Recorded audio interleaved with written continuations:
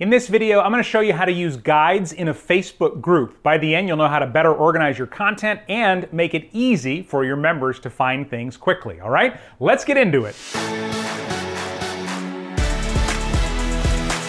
What's up, busy people? Welcome to 5-Minute Social Media, where we help overwhelmed business owners streamline their social media so that they're focusing on the few tasks that get big results. So you actually do get more results in less time.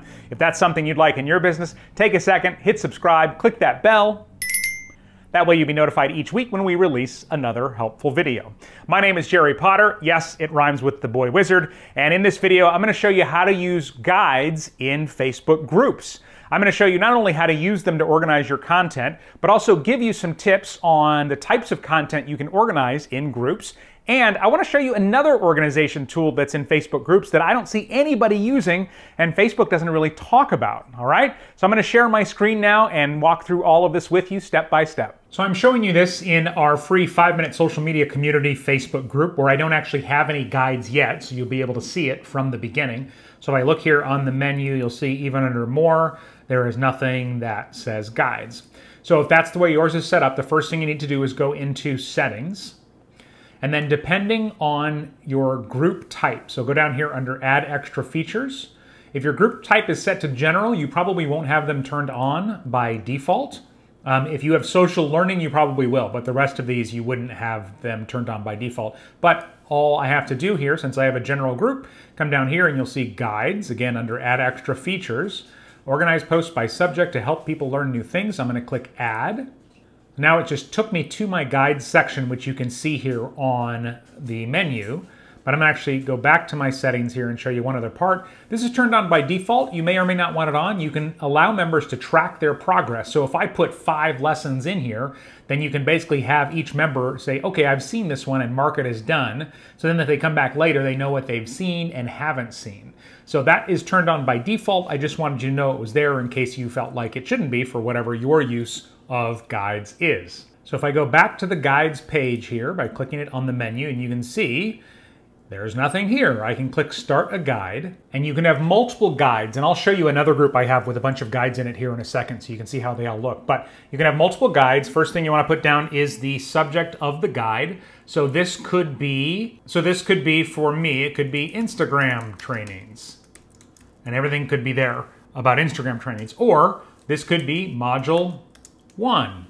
If you are doing a course, for example, in a Facebook group. Then you can add a guide description if you want to. It's completely optional. It would go there. Hit Save. Now it shows up here over on the left, and this is what people will see. Everything that goes inside of a guide is an actual post. So if you were uploading a new lesson here, you could click Create Post, give it a title, write something, add a video, a GIF, whatever you want, just like normal. So I'm not going to show you how to post on your Facebook group. You already learned how to do that, hopefully.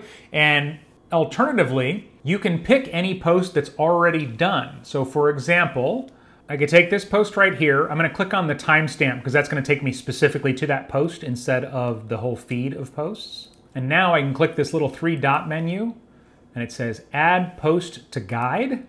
I do that, choose the guide that I want it to go under. So this will go under Module 1. And then I might call this Lesson 1, for example.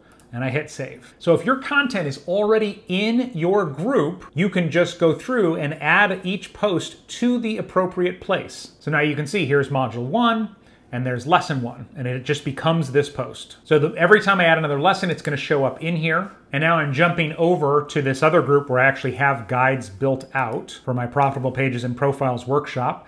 And so you can see the first guide is Profitable Pages and Profiles. And so this is the actual workshop that people watch. Then I have specific breakdowns. So this was about setting up your pages and profiles on different social networks to convert more sales. And so inside of here, you see there's one for Facebook business page, Facebook profile, Instagram, LinkedIn. So these were specific trainings. So that was guide 2.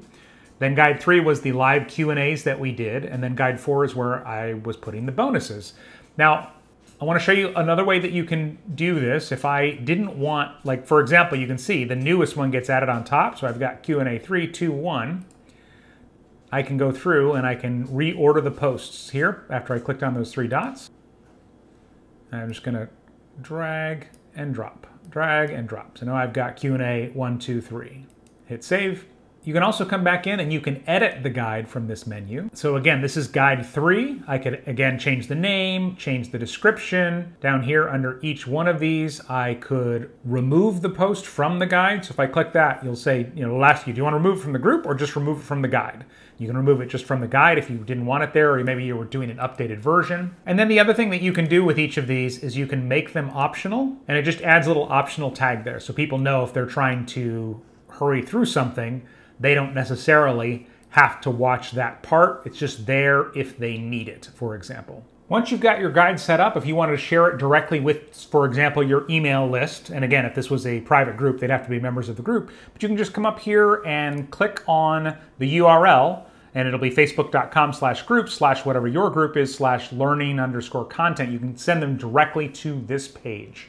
As far as how to organize this, with this specific workshop, I had the main lesson as guide 1, then the specific networks is guide 2, Q&As is guide 3, and then the bonuses is guide 4. You could do the whole thing in one guide. I might organize by categories if this was a different type of setup, like I might have Facebook trainings, Instagram trainings.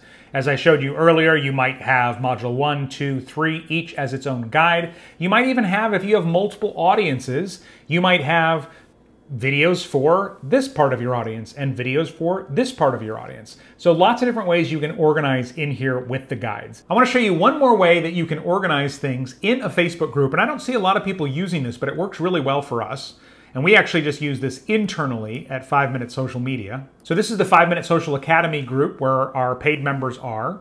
And what we use to organize is topics. And so you can add a topic. Facebook recently changed them to be hashtag topics, but you can add a topic to any post in the group.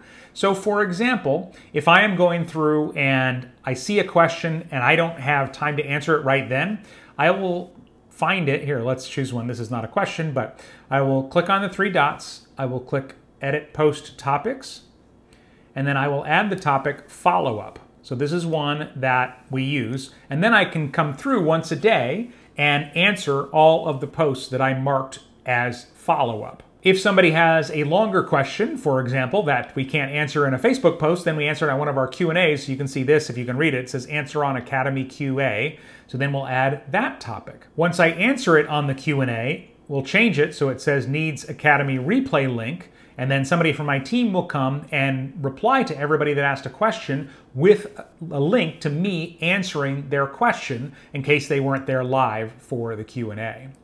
And the neat thing is, once you have those set up, I can click on any of these topics. So for example, we're doing our next 5 Minute Social Academy Q&A here soon. I can click on this Answer on Academy QA here that's on the side of my group, and it brings up all of the questions that people have submitted for me to answer on the next Q&A in one place. And then when we're on our Zoom call answering, I pull this up, I share my screen, and then everybody else can see the question as I'm reading it and then answering it, as opposed to just listening to me read, because a lot of people are very visual. So those post topics are another way that you can organize your content internally or externally. The last thing I want to show you with this is, for example, let's say this was a certain topic. So whatever your group is about, could be anything. For mine, maybe it was, Instagram was the topic. Well, then up here in the address bar, you actually have a specific URL that you can send people to. So in my emails, if this was, let's say, all Instagram stuff, I could send a link and say, hey, see all of our trainings about Instagram in our group. And I would send them directly to this link. They wouldn't have to search for them. They wouldn't have to look for the hashtag on the side, click on it, anything like that. So every time you have one of these topics or hashtags, but Facebook calls them topics and groups, click on it and it'll generate the specific URL up here in the address bar that you can use. I hope that helps you get your group organized. And if you want to get your group more engaged and get your group reaching more people, we teach you how to do that inside of 5 Minute Social Academy. So if you want to upgrade your training, it's only $5 to check out full access to 5 Minute Social Academy, and then $29 a month if you decide to continue. You can find all of the information in the description of this video. Thank you so much for watching. If this was helpful, give it a like, drop a comment. I love reading your comments. You're not only supporting me, but also my 2 tiny superheroes at home. And if you're looking for more help growing your business with social media, check out the video on the screen right now.